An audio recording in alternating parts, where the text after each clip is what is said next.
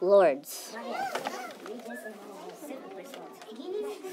The lords of Europe were powerful nobles who owned land. Lords own serfs that live in their land.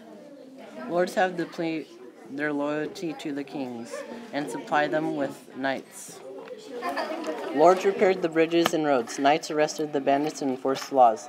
Lords helped replace the roads to make it safe to travel.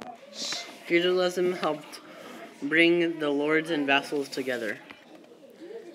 The king gives half of his land to lords, and then the lords give half of their land to vassals.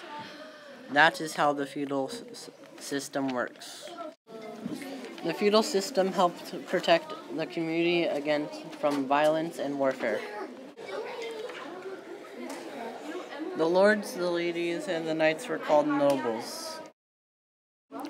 Lesser lords, known as vassals, agreed to conditions in exchange for a position and land.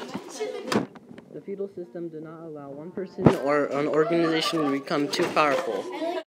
Peasants and vassals were not allowed to leave the land without given permission of the lord.